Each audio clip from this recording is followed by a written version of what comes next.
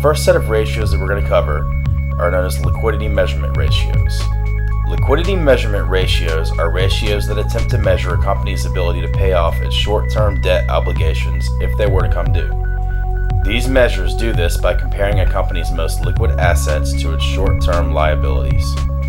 In general, the more current assets a company has relative to its short-term liabilities, the more likely it would be able to pay off its short-term liabilities if they were to come due. The liquidity measurement ratios that we're going to cover are the current ratio, the quick ratio, the cash ratio, and the cash conversion cycle. The biggest difference among these ratios is the types of assets used, with some ratios being more conservative than others. The first ratio we're going to cover is the liquidity ratio, called the current ratio. The current ratio is a ratio used to determine how well a company could pay off its short-term liabilities with its short-term or current assets. Current assets are cash and other assets that can easily be converted into cash within 12 months. Since current assets can quickly be converted to cash, if a company was required to pay off all of its current obligations, it should be able to convert all current assets into cash in order to meet its short-term obligations. The current ratio can be defined as all current assets divided by all current liabilities. The current ratio above 1 is usually considered good, and anything below 1 is a signal that there may be financial problems on the horizon. Generally, the higher the ratio, the better. However, this may not always be the case. A company could be very conservative by keeping most of its assets liquid in the form of cash. Although cash is important, a company could become so conservative that it does not take advantage of investment opportunities that would require the use of cash.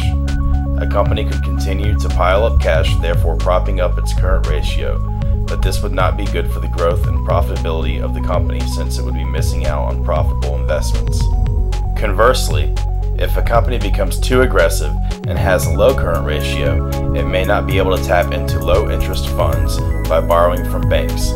This is because banks love to analyze potential borrowers by looking at ratios.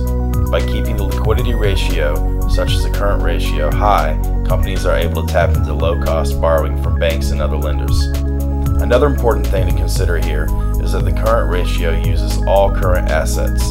This includes cash and cash equivalents, marketable securities, accounts receivable, inventories, and other current assets. In theory, these assets can all easily be converted into cash. However, in reality, this isn't always true.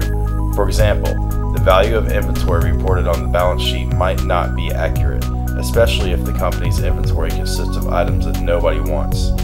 If a company has inventory that is not in demand, they may have to sell it off at huge discounts in order to convert it into cash within a short period of time.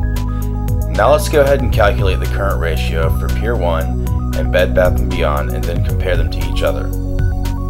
The first thing that we need to do is pull up the latest annual report for PIR 1 and Bed Bath & Beyond. The annual report is also known as a 10-K filing and is required by the SEC for all publicly traded companies. We can find the annual report for these companies on their company website or on the SEC's website. Here we have the balance sheet for PIR 1, which shows that PIR 1's fiscal year ends on February 25th of each year. We're going to be looking at the amounts reported for fiscal year ending on February 25th, 2012. These statements are reported in thousands. As you can see, PIR 1 reported total current assets of $650,314,000 and total current liabilities of $245,388,000. Therefore, the current ratio for PIR 1 is $650,314,000 divided by $245,388 with the ratio of 2.65. PIR 1's current ratio is 2.65. This can be expressed in times or in dollars. It simply states that PIR 1 has 2.65 times current assets as it does current liabilities. You could also say that for every dollar that PIR 1 has in current liabilities, it has $2.65 in current assets. Now let's look at Bed Bath & Beyond's balance sheet to calculate their current ratio. We also got Bed Bath & Beyond's balance sheet from their company website, and it is also reported in thousands. The first thing that stands out is that Bed Bath & Beyond is a much larger company. However, they are still both retail stores with a similar focus. Bed Bath & Beyond has current assets of $4,142,939,000 and current liabilities of $1,339,130,000. Therefore, the current ratio of Bed Bath & Beyond is $4,142,939,000 divided by $1,339,130,000, the ratio of 3.09. Bed Bath & Beyond's current ratio is 3.09, which is higher than PIR 1's current ratio.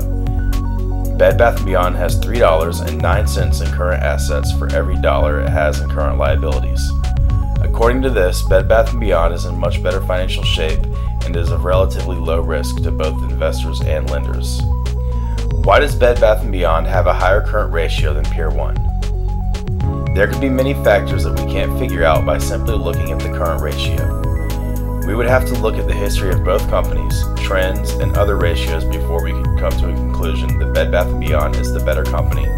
For example, maybe PIR 1 was on the brink of bankruptcy, but it has made a huge turnaround. This would mean that more than likely the stock is selling at a discount, therefore offering you a higher return. However, it could also mean that PIR 1 doesn't manage its money as well as Bed Bath & Beyond does, so there's more risk involved.